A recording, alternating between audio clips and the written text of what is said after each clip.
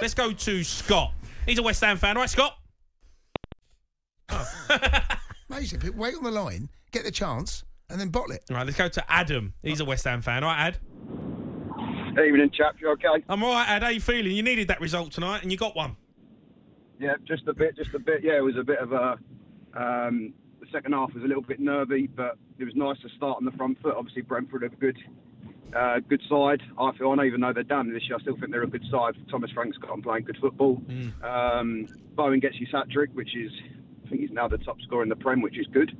But yeah, I just wanted to say, before going on to the game, it's the first time I could take Dad over to the ground tonight because he just finished his prostate treatment for his prostate cancer. Oh, amazing. So, yeah, it was good to get Dad over there tonight. He's with us now. But yeah, no, all in all, it was good to get back on. It hasn't been great this year, 2024, in the league. Yeah, here's a question for you. Do you think David Moyes is a little bit a victim of his own success at the football club? Yeah, I think that's what I'm saying. When we're not getting results, everyone's on his back. You have to remember what he has done for the club as well. You wouldn't have said when he first came in we would have won a trophy and got in Europe the last 2 or 3 years. So you have to take your hat off for that. But yeah, he has done a good job with us, hasn't he? Are you Moyes in or Moyes out? Because there's not many West Ham fans that have phoned up today. Because normally when West Ham put a poor performance or result, we got hundreds of them trying to get through, but. There is none at the moment. No, I have been Moyes in for this, even though we was going through the sticky patch. I was still a little bit. And the thing, what I do say that as well is who else is there out there to be able to get in? Because even though we don't play the most attractive football, we're always quite hard to beat, and we'll score goals. But yeah, I don't think there's going to be anyone out there that can do what he's doing at the moment. Well, what about Graham Potter? I did actually. People were saying that actually when we was going through this sticky patch. I was going, could Potter be the job? But he done a great job at Brighton, didn't he? So I think he could be a replacement. But I still am not convinced with when Moyes come out the other week and said about does he want to carry on. He said, we'll see at the end of the season. I'm not sure if he will carry on at the end of the season. His choice, you mean? His choice. He ain't leaving. Yeah, well. Yeah, the club have sort of put it on the table for him to sign it, and he said, we'll sort of see if it's best for me at the end of the season, best for the club. So I'm not sure. Yeah, it'd be interesting. I think it'd be mad to walk away from West Ham. But Ad, thanks for your call. Let's go to Scott. We've got him back, the West Ham fan. All right, Scotty?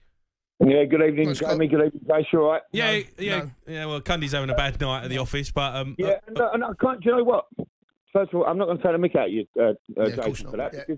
No, honestly, and I'm not. I genuinely am not, because your manager and like the two managers yesterday, this is my reason behind wanting Moyes out, first and foremost, okay?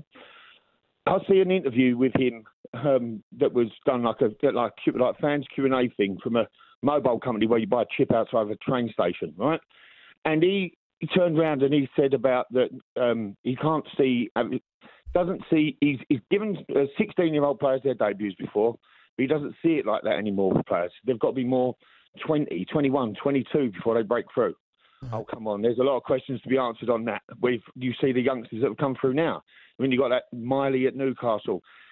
Jurgen Klopp has got that is it Conor Bradley, the right back, is it? Yeah. He's got him to go in and play like Trent Alexander-Arnold. He said, they're trained to play that way. The only thing with David Moyes, and look, don't be wrong, we've had a cracking performance tonight, but you take 3 players out of our team and we're knackered. We're done. And it's because he doesn't use a squad of 20 players. He uses 14 at max. So you want him out for what reason? Because he's not giving the youth team players a chance, is that? Because offensively what he's doing is all he can do is, but he's a one-trick pony in the sense where he wins football matches with the team when it's at their best, and like all teams should do, if you know what I mean. But the fact that he's refusing to recognise a team last year that won the FA Youth Cup, that's got all the plaudits that they did for how they played in back that last year. None of those players can come in and play the last 15, 20 minutes when Bowen is looking tired, Kudus is looking tired. Why can't they come on and do a job? He's not going to... Look, you saw the way the game ended tonight, right?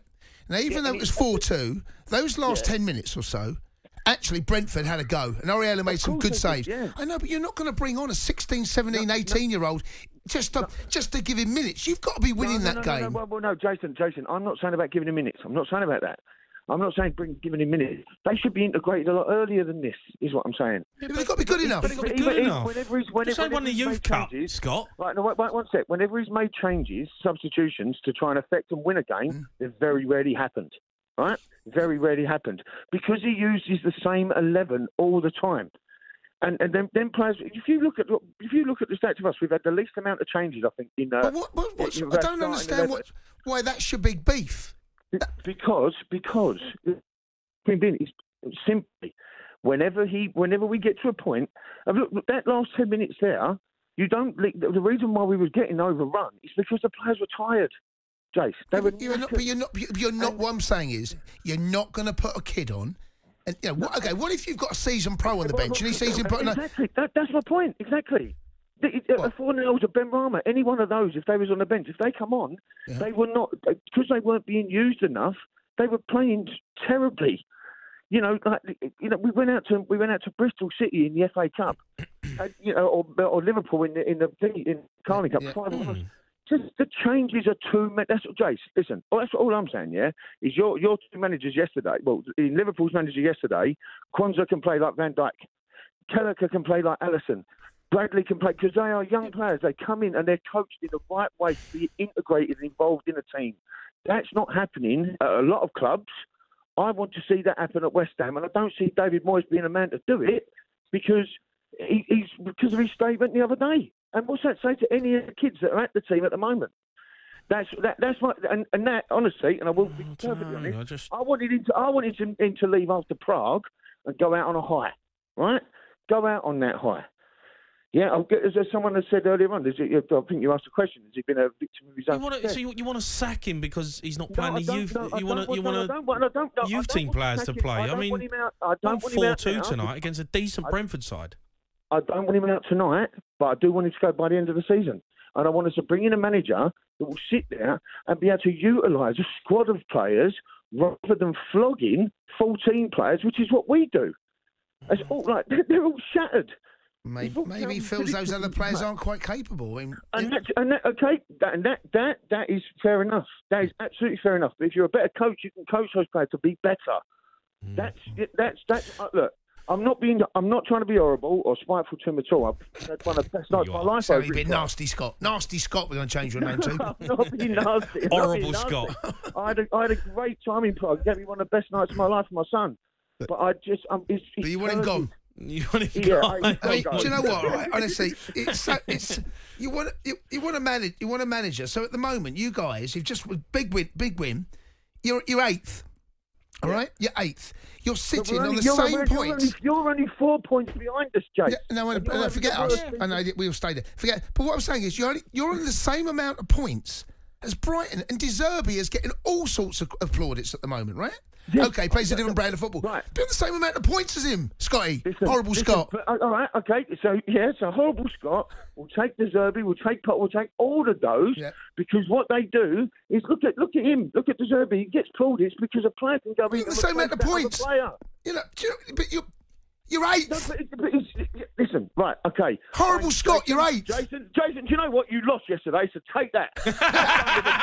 Can't stand you, lot. Horrible Scott. Well done. He said he weren't going to take the mick out of you. Horrible Scott. You got into him. He put the phone down. He put the phone down.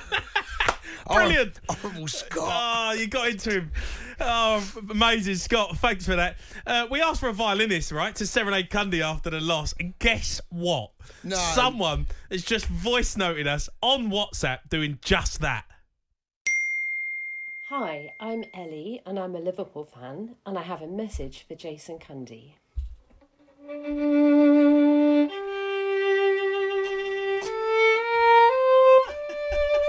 What is going on? What is going on? What is happening here? What's going on? Seriously? This is a wind-up. Is this a wind-up? He's walking out. Is this a wind-up? Cundy's left. He's walked out. It's amazing. Keep your calls coming in. We'll try and get him back. 03717 22 33 44.